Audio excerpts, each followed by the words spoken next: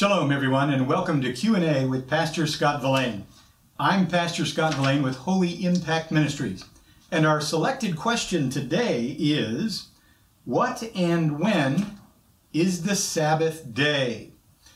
My friends, I got to tell you, it really saddens my heart to know that most Christians today, most professing Christians around the world, have no idea what the Sabbath is or when the Sabbath is.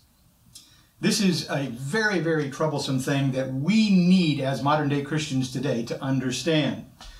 What I want us to understand right off the bat before we even get started here any further is that from the 66 books of your Bible, within those 66 books, there is no one, there is not one heaven-sent angel, there is not one apostle, there is not one high priest, not the Son, not the Father, no one ever commanded anyone to keep holy the first day of the week.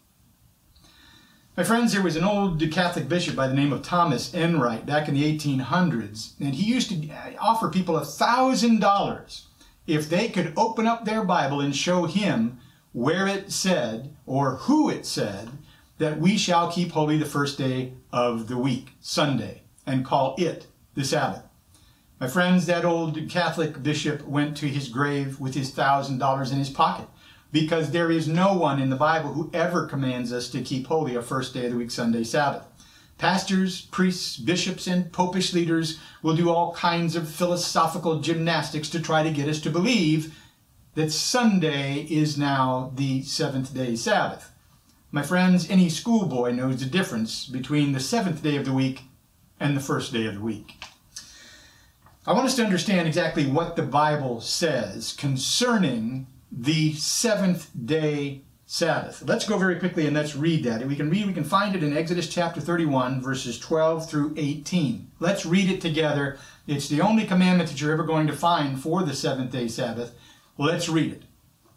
Starting with Exodus chapter 31, verse 12, it says, "And Yahovah said to Moses, you are to speak to the people of Israel and say, above all, you shall keep my Sabbaths. For this is a sign between me and you throughout your generations, that you may know that I, Yahovah, sanctify you. You shall keep the Sabbath because it is holy for you.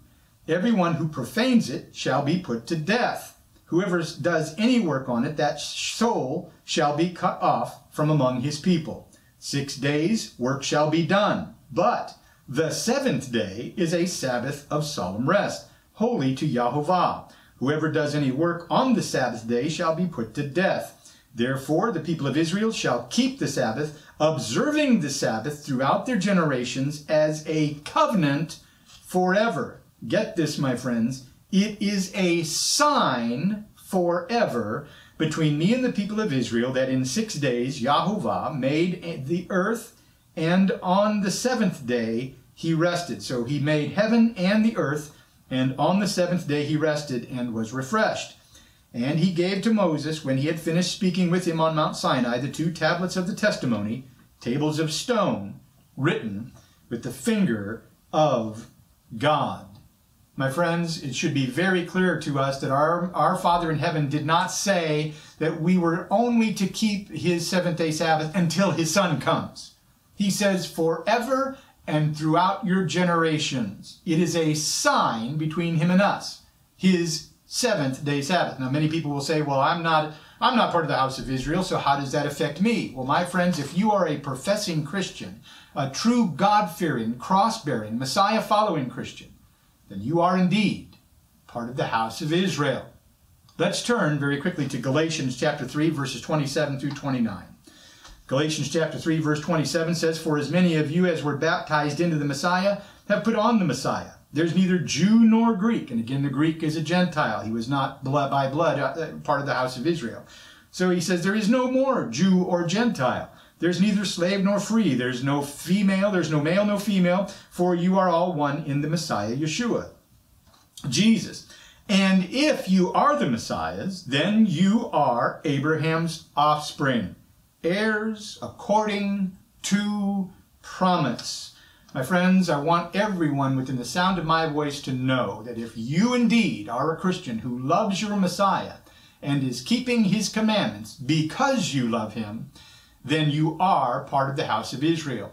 And it is commanded for the house of Israel to keep the seventh-day Sabbath holy, because it is a sign between us and our Father. My friends, I want us to know that. And it is the one day that Yahuwah says is holy. He sanctified it as holy.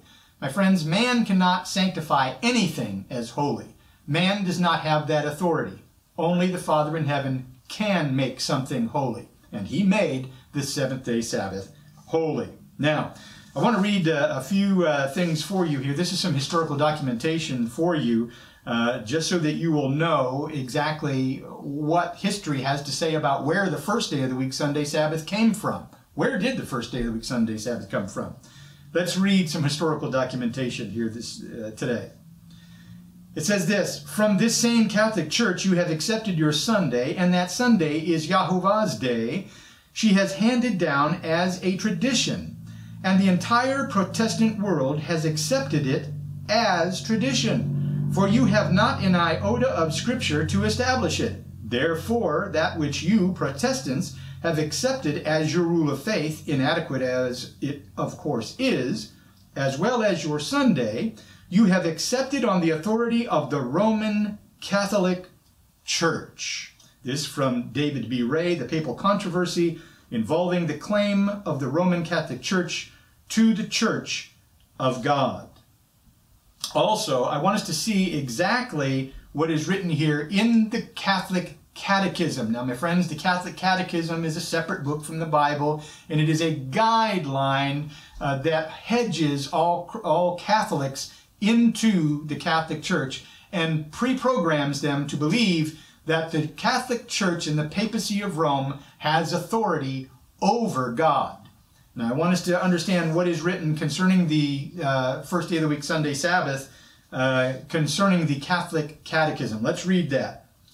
It says this, and this is a question and answer in the Catholic Catechism. It says this: "Question: which is the Sabbath day? Answer: Saturday is the Sabbath day. Question: why do we observe Sunday instead of Saturday? Answer: we observe Sunday instead of Saturday because the Catholic Church in the Council of Laodicea, A.D. 363, transferred the solemnity from Saturday to Sunday." And again, this is from Peter Greerman, The Convert's Catechism of Catholic Doctrine. My friends, it's very clear the Catholic Church consistently brags about their changing the seventh day to the first day, and the fact that Protestant churches now have become the daughters of Catholicism because they are now keeping Catholic tradition and doctrine. I want to read you this letter from Thomas Enright, the bishop that we talked about earlier here. Bishop Enright says this. He says, "I have repeatedly offered $1,000 to anyone who can prove to me by the Bible alone that I am bound to keep Sunday holy. There's no such law in the Bible. It is a law of the Holy Catholic Church alone. The Bible says, 'Remember that thou keep holy the Sabbath day.' The Catholic Church says no. By my divine power, I abolish the Sabbath day and command you to keep holy the first day of the week. And lo, the entire civilized world bows down in reverent obedience to the command of the Holy Catholic Church." Again, this is from Bishop Thomas Enright, a personal letter printed in Experiences of a Pioneer Minister of Minnesota. My friends, I want us to know and understand where it is that this first day of the week, Sunday, comes from. If you are a Catholic and you are practicing first day of the week, Sunday Sabbath, then the papacy and the Pope of Rome is your God. If you are a Christian and the God of Abraham, Isaac, and Jacob is your God, and Yeshua HaMashiach, his only begotten Son, Jesus the Messiah, the Christ, is the one you follow, then the seventh day Sabbath is your Sabbath. And if you are keeping a first day of the week, Sunday Sabbath, you are keeping Catholic doctrine and you are worshiping a Catholic God. My friends, do you think that Catholicism is Christianity? You better think again. Now go home read your Bible from the beginning of the book to the end of the book, and not from the middle of the book to the end of the book. You'll be glad you did. Shalom, everyone.